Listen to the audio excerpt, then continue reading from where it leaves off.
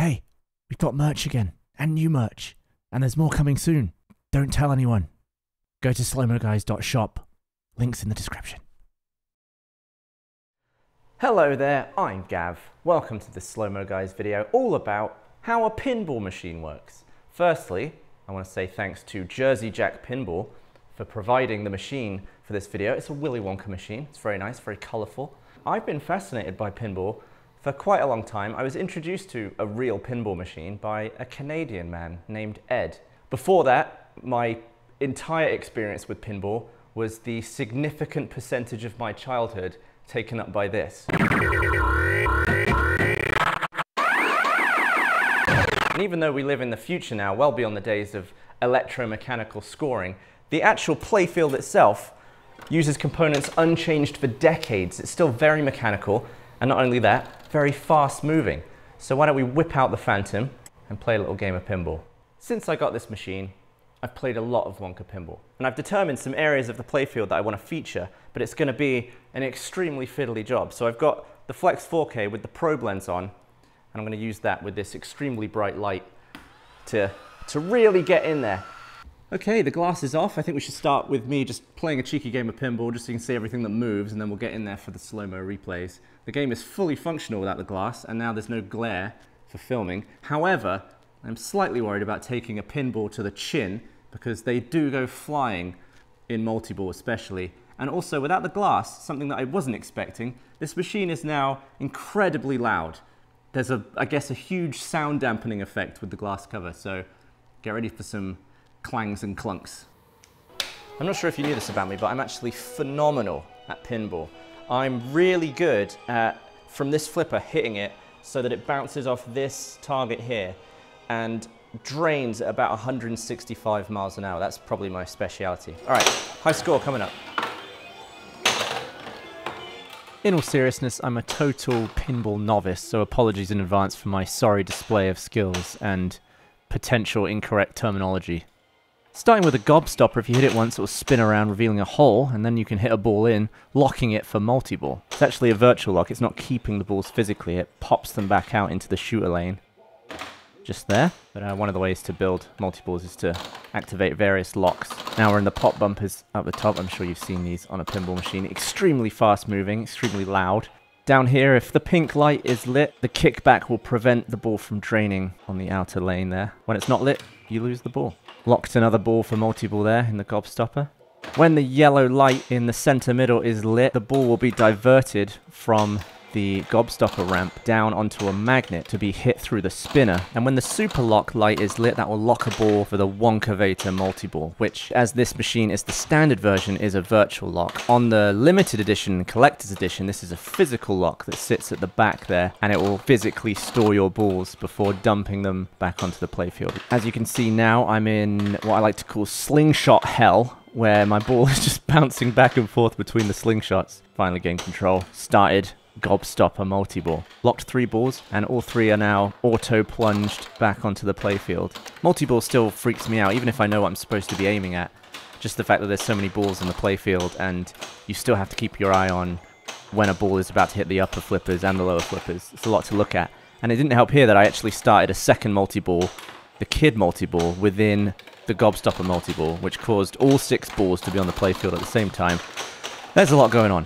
This is actually a montage of several different moments from the same play session, but there are bits cut just to show different stuff happening a lot quicker, so we can get to the slow motion.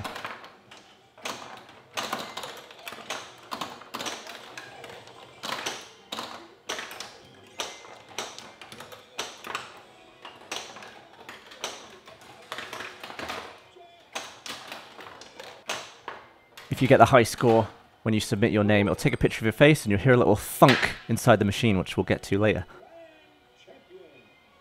To fully show how this machine works, I'm going to need to film underneath the playfield, and thankfully you can just pull it out like this, and everything is still fully functional. I can activate pretty much everything. You're also able to push it up fully. The most common way for something to move on the pinball machine is through switches and solenoids.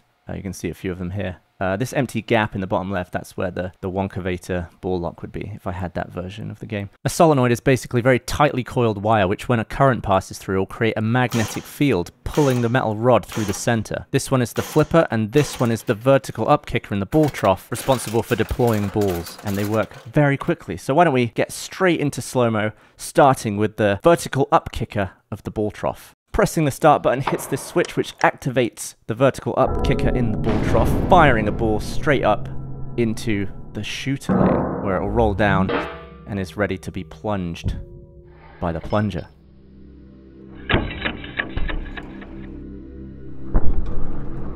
On a full plunge, the ball will go right round the top, straight into the pop bumpers. This was the part of the machine I was most excited to see, just because the ball so quickly bounces back and forth between these, multiple times per second.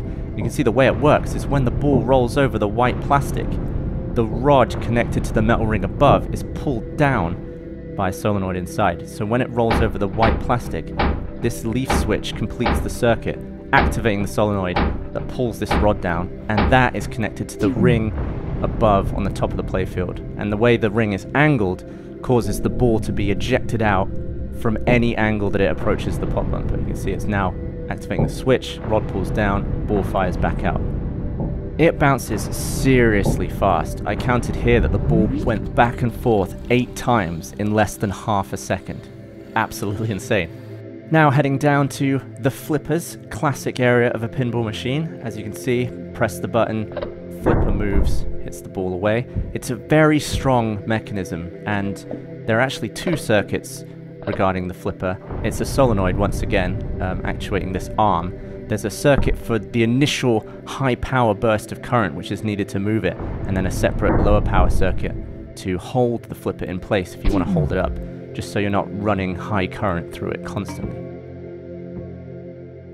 The spring will return it to its resting position. When you physically press the flipper button, a little piece of plastic is pushing against metal leaf switches inside. When one piece of metal knocks into another, it completes the connection. You may be wondering, why is there 3? You can actually press just the first one. That activates the lower flipper. When the first piece pushes the second piece of metal into the third piece, the entire circuit is complete, and the upper flipper goes as well. Usually both flippers go at the same time because you're really smashing those things. This is the slingshot, slightly above the lower flippers. You'll notice 2 leaf switches sat either side of this kicker, also powered by a solenoid inside. When the ball approaches from either side of that thing, it will complete the circuit, causing the ball to be kicked out, often straight into the other one, which causes a nice back and forth between them. This is the gobstopper hole. When a ball goes in, as I mentioned before, the ball is locked, but it's actually just returned to you through this plastic channel underneath. And then using another vertical up kicker is shot straight back up, and that is the ball that you continue playing with. It comes out just slightly higher up the shooter lane than where the ball starts originally. When multi-ball starts, the game will just launch balls onto the playfield for you using the auto plunger. This piece of metal is shaped to come out either side of the normal plunger, whacking the ball at full speed back up the shooter lane.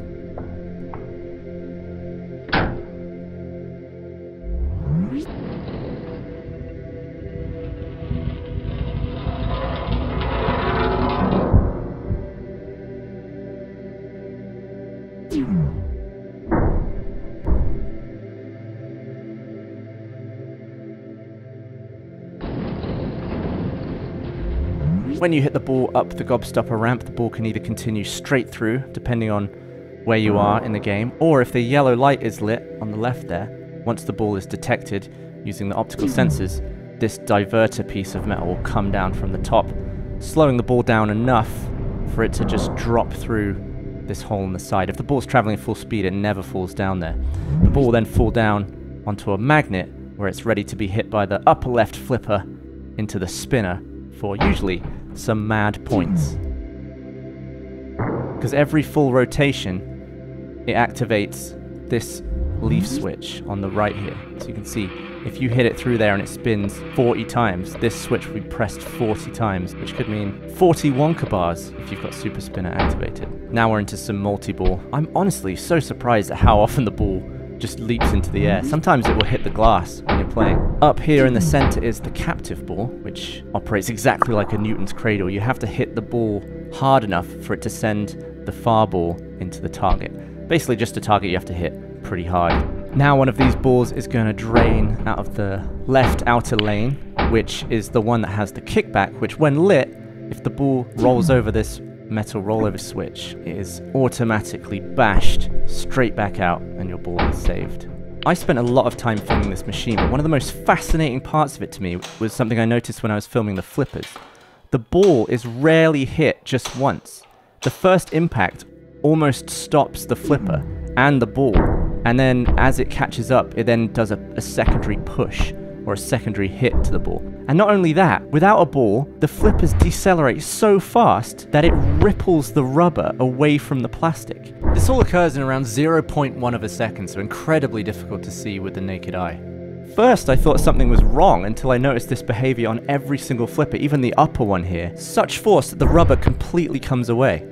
In my quest to become better at pinball, I was learning about a move called a live catch, where you sort of meet the ball right as it lands on the flipper and they sort of both cancel out each other's momentum. It's, I guess, like the closest to a real-life frame-perfect trick that there is in pinball. So I was thinking maybe the rubber whipping away from the plastic on the flipper actually extends the possible window of a live catch, because it's literally extending the flipper itself and cushioning all around the ball. This is actually not a good example of a live catch because the ball still just rolled off the flipper. Usually it's meant to just stop dead on the flipper and then you have it caught. Now let's move on to the tilt bob. It sits inside this machine on the left. As you can see, it's swinging loosely and it's got a ring surrounding it. So you can see here when I nudge the machine, give it a little tilt to try and save the ball, it gave me a warning because it detected that the tilt bob had hit the ring. And it's a big part of the game to sort of smack the machine around, but if the bob hits the ring 3 times, you get a tilt, you'll lose your current ball and lose your bonus.